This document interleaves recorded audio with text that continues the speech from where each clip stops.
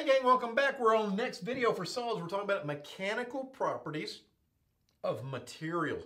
This is really a material science kind of lecture, and what you have to think about is this is talking about all the electrons and the molecules that are making up like steel and aluminum, how they're behaving when loads get applied to them. So we're talking about the material properties and how they affect the mechanical properties or abilities of steel or whatever you're building with, okay?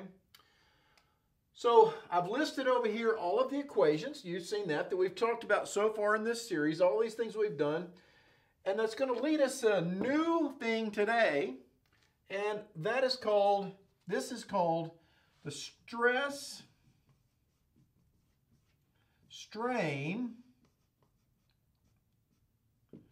diagram. The stress-strain diagram. It's how stress is related to strain. And what is strain? Strain is deformation. What is stress? The intensity of the force. So as the intensity of the force increases, so does the deformation increase, right? So we have two things here. On this axis, we have strain, circle E, right? And over here, we have stress. Now that's normal stress, right? The forces that make things get longer or shorter, right? Okay? And if we were to plot how the deformation acts as the stress goes up, this is kind of what that graph would look like for a ductile material. Okay?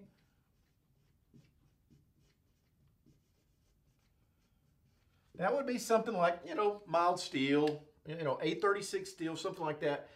A brittle material will not look like this. So cast iron does not look like this. Aluminum does not look like this. But most of your ductile materials, which means it's easy to form it or bend it, right? If it's something that bends easily, right, and doesn't break, that's a ductile material. Now this is actually probably a brittle material because if I bend this too much, it'll snap in half, right? So brittle materials bend until they can't bend anymore and they snap. Ductile materials, they bend and they get permanently deformed and they just don't go back to where they were. This thing won't bend, this little ruler doodad won't bend and go back to where it was. It'll bend until it snaps. This is a ductile material, okay? So for ductile materials, they behave like this. Now, where in the world does this graph come from, and why are there two graphs? Okay, I'm going to tell you. Number one, we have one for engineering stress and one for true stress. Now, engineering stress, where does that come from? Okay? What we do is we go in a lab and we get a sample. This is called a dog bone sample, okay? You can see why. This is for a ductile material test. And what you do, it's a tensile test. What you do is you clamp on the top, you clamp on the bottom, and you start pulling on this, right? You put it in tension. So why is it little in the middle? Because I don't want it to fail where the clamps are grabbed onto the material. I want it to fail in the middle where I can observe it, right? And so they put it in tension and they start pulling on it, right? And what happens to it? Well, number one, it starts to elongate. That's deformation, isn't it? Number two, as I pull on this, what's happening to the middle of it? Ooh, what's happening? It's getting smaller and smaller. That's called necking, right? And it goes until it can't take it anymore, and then that material, you have to pull on this is silly putty. It snaps, right? And it breaks, and that's called the fracture point, okay? So where this material fractured, right, I've got a failure there. So how does that look on our graph? Now what we do as engineers is we pull on that and then we observe what's going on in the material. We observe the deformation, right? We know how far it is between the top jaw and the bottom jaw, so we can measure that deformation. We can also observe the amount of force that it's taking to stretch that material. And then we can observe the point at which it breaks. The thing that's very hard to observe, is as I stretch on that, the middle is actually changing in area. Poisson's ratio says it's changing this way and that way, right? So the area is changing. And steel does not work like silly putty, right? It hardly looks like it's deflecting at all, and then bam, it just breaks, right? So it's hard to go in there and measure that area. So for what we do as engineers is we assume that that cross-section never changes, although we know that it really does, okay? So as the cross-section changes, you get this true stress curve here, okay? the material starts necking, it's smaller and smaller, right? And then it breaks. But because this curve really makes no sense. You're telling me that there's a point where I can actually lower the stress and the thing continues to deform? No, not really. But if you hold the cross-sectional area constant all the time, which is really not what happens, but if you do, then you get this curve here. That's why that curve looks like that. And we call that engineering stress. Okay? Because, again, this whole curve is determined or drawn empirically. In other words, we observe the experiment and we take notes about the experiment. Most of the time in a computer, right? It's recording all that information. But one thing, again, that's really hard to change is that change in cross-sectional area. Very hard to change. So we hold it constant, and we call this the engineering stress curve. Okay? So that's what the difference is. So most of the time in the book, you see this curve. You see engineering stress. And you think, well, that doesn't make any sense that it does that. Well, that's because it doesn't really do that. Way to go. It doesn't make sense. That would be true stress, okay? So let's talk about this curve here. All right, so we're going to start on this part of the curve over here, and we'll just kind of work our way across talking about the different features of this curve, okay? This is something that you really need to understand. It's very important because as engineers, we need to know where on this curve our designs need to live. Where, if we're going to design a beam to hold up some kind of load, where does, on our material, properties here, where do we need to live, okay? So what's going on? As I start adding stress, okay, then I get a strain. More stress, more strain, more stress, more strain. It's occurring very linearly, okay? This is called the elastic region.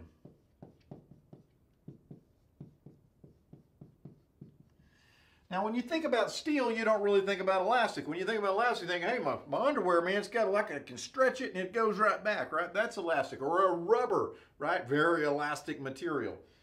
But when you're talking about a steel beam, you don't think it's very elastic. But, if this was made out of steel here, right? If I pulled on that, if you have one of those steel rulers, you know what I'm talking about, right? You can deform it, and then when you let go of it, what happens? It goes right back, doesn't it? So it does have some elastic properties, and the elastic properties are that spring back, right? I bend it, it deforms, it goes right back, and it's back where it started from, and it's not deformed at all, right? It's perfectly flat still. So if that's happening, then you are in this elastic region of the material. For instance, any of y'all going down the highway, right? You're driving down the highway and you pass an 18-wheeler with one of those aluminum flatbed trailers on it, and you look at it and it looks like that, right? It's like bowed upwards. And you're like, that looks bent. It is, and it's bent on purpose. So that when it gets a load on it, what does it do? It goes down flat. It's perfectly flat with a load. You don't want it like an old sweat. You don't want it like this with a load on it going down the road. You want it flat. So when they take the load off of it, guess what happens? That trailer goes right back to bowed up again, doesn't it? You've seen that before, okay? So the elastic region of a material is where we want to live as engineers. I can't think of anything, maybe you can write me a letter, you can put it in the comments, of a thing that we designed that we intend for it to be permanently deformed, okay? Everybody had one of these when they were a kid, right? You had your favorite slinky, right? And then your little sister played with it and she pulled it too hard and your slinky goes like that now, right? It never went back to straight up, right? Why is that? Because it got stretched and then stretched a little bit more, and it got stretched beyond it's what we call yield point, okay? And yield is here. This is sigma yield, okay? That's where the material, right? The stress in the material, when it gets so much that when I let it go, it doesn't go back where it started. It's permanently deformed. That's a bad thing. You don't want to be increasing the stress in your slinky until you get a permanent deformation. So the shelves at the hardware store, the pallet rack, right? They put a bunch of weight on that. They can deflect about 3/4 of an inch. And then when they take the load off of them, they should go back. If you put enough weight on there and the shelf gets permanently kinked, it's permanently bent, that's not good. That's what we as engineers would call a failure. So failure doesn't mean it has to tear in half. Failure means that we've got permanent deformation in a place where we didn't want permanent deformation, all right? So we have to be sure that we design where that doesn't happen. Now that happens here in this region. This, if I drop a line down here, okay, this is what we call the elastic region, okay? Now, for this guy here, we've got a new property of materials. This is called the modulus of elasticity. And this is going to be a new equation that we're going to use over here, okay? And it's given by the capital E, the modulus of elasticity. And it just tells you about the springiness of a material. How likely is a material to bend and spring back? How elastic is it, right? And the modulus of elasticity is given by the slope of that line. It's very important. It's the slope of that line. And what is slope? Well, it's rise over run. So it's just this. Sigma over epsilon, okay? So that's very important. Now you're going to see this a couple different ways. You'll see it as the modulus of elasticity. And this is a value that is observed by these charts by testing a bunch of materials. And those values, the modulus elasticity, E, for different materials is listed in the material table in the back of our book. So we can look that up. If I want to know what the modulus elasticity is for mild steel, 836 steel, I can look that up, right? You'll also see this called Young's modulus, okay? Another guy that kind of derived this material property. And another one is Hooke's law. And this one is written a little bit different way. You just rearrange the equation, but it's the same law. So you might see all three of those things. They all mean the same thing, okay? Modulus elasticity is rise over run, sigma over epsilon, okay? Stress over strain. Now, if I do stress over strain, stress might be in like megapascals. Strain is in inches per inch. It's really a unitless thing, isn't it? So E is going to be in megapascals, in gigapascals, in PSI or KSI, depending on which system you're in, okay? So this is a point, and here down here is strain, yield strain, okay? So it's like all the material can take. If I let it go at that point, whoop, it follows back along that curve back to zero, okay? If I go beyond that, if I go over here, in this area here, this area here, okay, is called yielding. That means that it's permanently deforming. It's deforming, okay? So that's kind of the failure area. You don't want to be in there, okay? Up here at the top, it's called ultimate strength. Ultimate strength is there on the top part, okay? If I drop a line underneath there, you've got two areas here. I've got one here, okay? And I've got another one over here. So what are these areas called? This one right here is called strain hardening.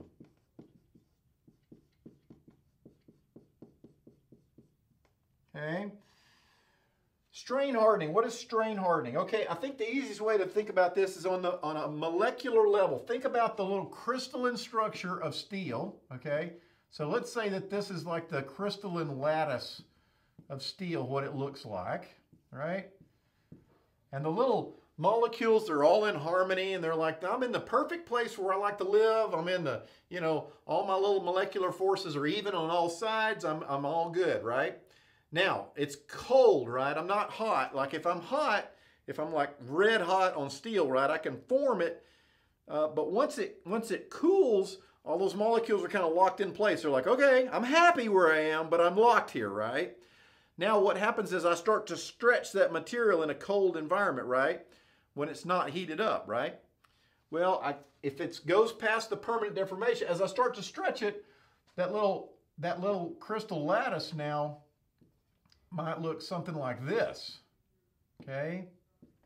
So where I used to be imperfect like this, now I'm like, oh, right? I'm all bent over there, right?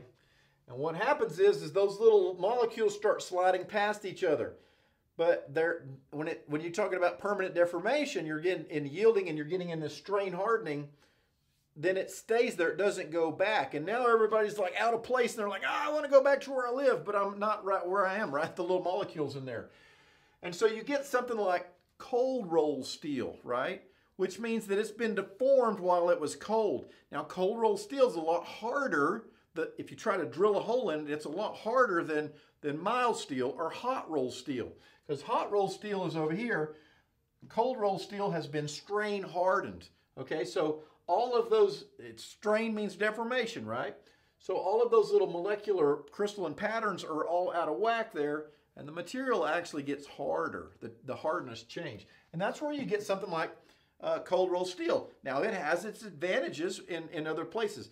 It's more brittle, right? But it's harder. So if you needed a steel that was harder, cold roll works good for that, okay? And then this last part over here is, this region is called necking. And we saw that with my little silly putty example, right? So in this region over here, the cross-sectional area starts to change, right? And it starts getting smaller and smaller and smaller until what happens? Bam, fracture. And that's the end of our graph there, okay? So that's all of the parts of of the stress strain diagram. Now this is important that you remember what all these parts are. But for engineers, we really want to live over here in this elastic region. You don't want to live over here because that's bad news. We've got some kind of permanent deformation, and generally we would call that a failure. Now what happens? What happens if I increase the stress and I get to this point right there? Okay, and then I say, okay, I let it go. Okay, well, number one, we know that it's permanently deformed, right? Can we calculate how much it's permanently formed? The answer is yes, we can. Because even, right, even when I bend a beam too far and it's permanently deformed, when I let go of it, it's going to bounce back a little bit. We call that spring back, right? Or if I have my slinky and I bend it a little bit too much and I permanently deform it, it still springs back, but not to where it started from, okay? We call that spring back. And that spring back is going to follow a particular path. And that path looks like this. Okay? Guess what? That spring back line, this, and this original, the slope of our modular elasticity are parallel, okay? But guess what? Here's where it is now. It is no longer returning to zero. It has now some permanent deformation to it. Now we can look at this because this is given in inches per inch, and if we knew the original length of the specimen, we can calculate what that deformation needs to be. So anywhere on this graph, I can let go of it, but it's not going to return to zero. Now if I let go of it there, guess what? Right back down that line, back to zero. So as long as I'm in the elastic region, I'm going to return back along that same line to zero. But if I'm over here, return back, permanent deformation, okay? Permanent deformation, all right? That's called elastic recovery, all right? So, and we'll do another video, and I'll show you how to calculate some things off of this curve. Now, there's two more things that I think you ought to know about, okay? And those things go like this. Let's talk about this area here, okay? The area under the curve, okay, is like the work the material can do, or the energy the material can absorb. This right here is called this is the area, right? That area. And of course, that's a triangle, isn't it? So that's 1/2 the base, which is epsilon y, right? Strain yield, times the height, which is sigma yield, right? Equals an area. And I'll just say the modulus of resilience. Okay, this is called the modulus of resilience. Okay, and that's like the energy thing, a thing will bounce back. Well, when would I need to know that as an engineer? Why? Who cares about the area under that curve? Well, you might. Let's say that you're working for an automotive company and you're trying to design the perfect bumper that when it takes an impact, right, how much energy can it absorb and then still spring back to where it was where there's no damage on it, right? Well, I might need to know about the modulus of resilience of that material, okay? And the second thing that you need to remember is this, the area under the entire curve, the whole thing, okay? The whole shooting match, okay? That would be like this area here. How could you calculate that? I don't even know. Well, yeah, it's like an area of a triangle, and then there's an area of a rectangle, and then maybe a portion of a circle up there, right? I could estimate it, and you'll have to do this in the book by just counting they'll put a grid under here for you, right? And you'll physically just have to go in and estimate how many squares there are in that grid to estimate what that area is, and you can do that. But that entire area under the curve, the whole thing, okay, is known as the modulus of toughness, okay? The modulus of toughness. So how much energy, total energy, can a material take before it fails? Why would I need to know that? Well, what if you were doing something for law enforcement, you were maybe designing bulletproof vests or for the military, right? I would be really interested in a material that could absorb all of that energy without failing, right? Without fracture, because if it fails, then it's got a hole in it, and probably I do too, and that's ungood, right? So maybe for something like that, I'm interested in it. I don't care that it deforms, I just don't want it to fail. Well, I need to know about the modulus of toughness of that material. What can it take? How much energy can it take before it fails? That's the area under that whole entire curve, okay? And we'll do some examples and utilize these things. So this is something you really need to know about, the stress strain diagram for ductile materials. You're going to see this, and I'll buy you a Coke if this isn't on a test at some point during the semester, okay? You're going to see this, so you need to know this. So I hope this explanation helps you, and I'll see you on the next video.